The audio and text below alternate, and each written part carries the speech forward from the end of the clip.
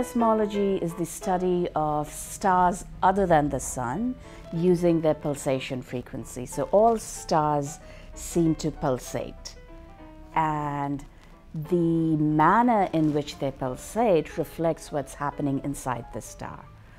So heliosismology is the study of pulsations of the Sun. Astrosismology is just a fancy name for study of pulsations of other stars. We can't observe the surface of the other stars. The data too are much less abundant than compared to solar data. So that's why we still use two different terms, one for the Sun and one for other stars. Also the fact that the Sun is in the daytime, the other stars at night. But it's just a term to say seismology of stars. So astrosismology. We know a lot about the Sun. It's our nearest star after all, so we know what it's made of, we know roughly what it looks like inside, how it rotates. But the biggest mystery we have about the Sun is its magnetic field. The Sun has this 11-year solar cycle where the magnetic field increases and then decreases, and at the maximum of the solar cycle you have enormous releases of energy and charged particles which can affect the Earth. And we still quite don't know how to explain that phenomenon. So that's the big mystery. The Sun is believed to have more than one solar cycle. The 11-year solar cycle is the most well-known because you see the sunspots rise and fall.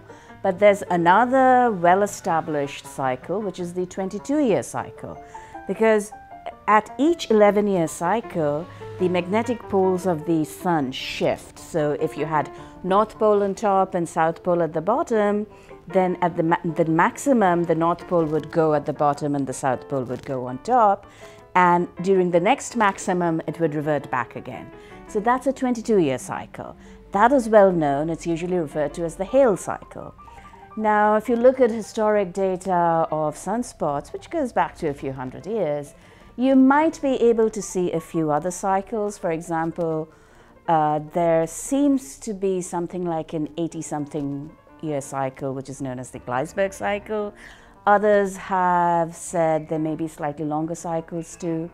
But given that we don't have too much data, I mean, scientific data haven't been available for too long, it's a bit difficult to say. So yes, we know about the 11-year, about the 22-year, maybe the 80-year. Anything more? Well, perhaps, but it depends on how you interpret the data. Oh, other stars definitely have cycles. I mean, the Sun is nothing special in that sense. Most solar-type stars that have magnetic fields seem to show cycles. In fact, there's been a reasonably long history of trying to determine cycles in other stars. In fact, recently my collaborators and I, it was an effort led by Travis Metcalf of the High Altitude Observatory. We discovered a star with the shortest known cycle. This is a star called Iota Horologii. We found a cycle of about 1.6 years. So think of that. The Sun has 11 years. This is just 1.6 years. So that's a small cycle. We still don't know how to explain it, but it probably means that the star is very young. But it's interesting. So we're seeing cycles of different lengths. So not all stars have an 11-year cycle. Some have a longer cycle. Some have a much shorter cycle. I attended this winter school in 1994. It was a school on heliosismology.